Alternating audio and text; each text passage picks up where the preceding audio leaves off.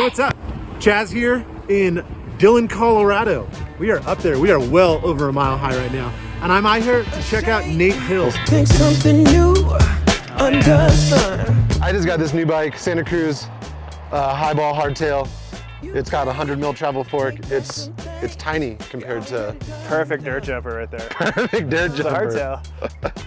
And then this is Nate's bike, and this is an actual dirt jumper bike. Well, it's not really a dirt jumper. It's more of like a slope style, sort of old man slope style bike, you can call it. I call it old man because it's set up with 2 brakes instead of 1, and it's got a little more suspension for the old You know, road. safety, it's a thing. Yeah.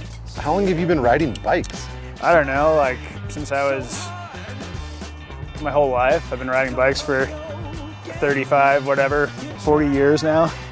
When I'm in town and not traveling, I try to ride here every day, like just for an hour in the afternoon.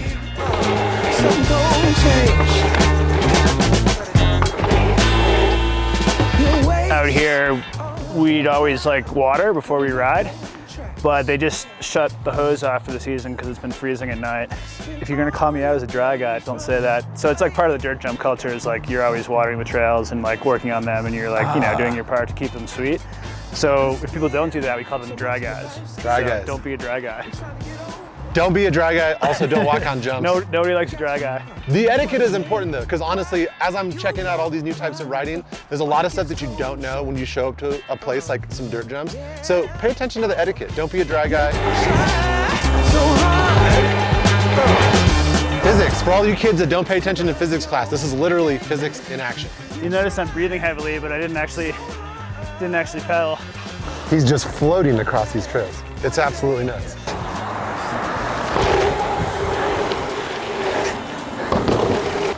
All right, just to give you an idea of what we're working with right here, this is the medium line, and it's about as tall as I am. And then if you come over here, this is the big line, and this isn't even the biggest jump, and it is substantially taller than my head. Whew, pretty fun. Understatement of the year. So step 1, we're teaching Chaz to dirt jump here, is put your seat down. And he is also a fan of the analog seat post. Try to do better than the small child. Do better. You want to land as high on the landing as humanly possible. So you can either pop more on the jump going slower and then get more landing, or you can kind of like race for the jumps and hit them fast and stay low. But the key is to get the most landing possible to carry maximum speed in the next one.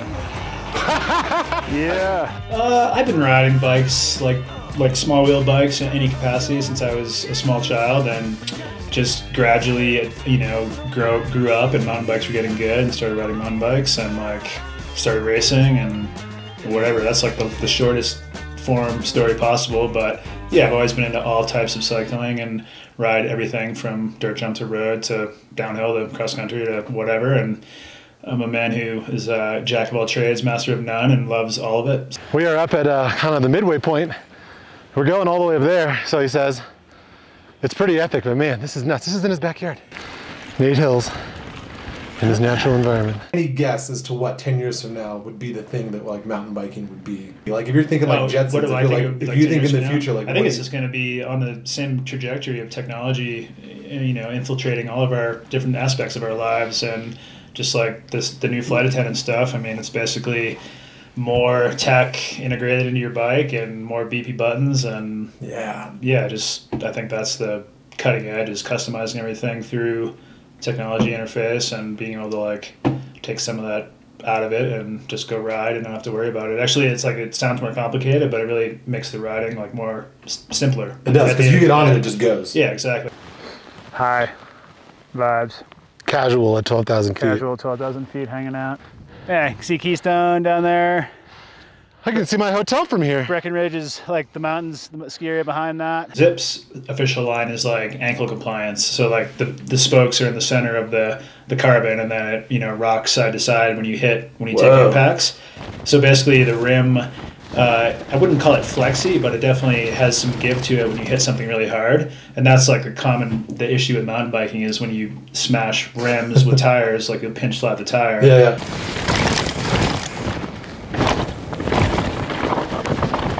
basically the Zipp wheels work like a tire insert where they like protect the tire. That's kind of the beauty of the system, and the fact that the ride characteristic, like you kind of stick to the off cambers instead of getting pushed off of them. Because the rim's kind of moving. Yeah, they just have a little bit of give to them, so you sort of like, you can kind of stick to cambers and you don't get pushed off of rocks and roots, and you can like hold your line better on chunky terrain. So yeah, they have some interesting ride qualities that, you know, it's like it has the softness and suppleness of like a softer rim, but it's like, you know, it's compliant is what it is. Yeah, and it's durable too. Yeah, and durable without being like flexy and like feeling like a noodle, you know. So it's pretty cool. A lot of the carbon wheels are so stiff that they just feel awful if you're under 200 pounds, you know. So it's like, what do you want? Do you want to like bounce all over the trail, or do you want to like hook up and get some traction here and there? So yeah, just it's all ride feel and what you like, I suppose.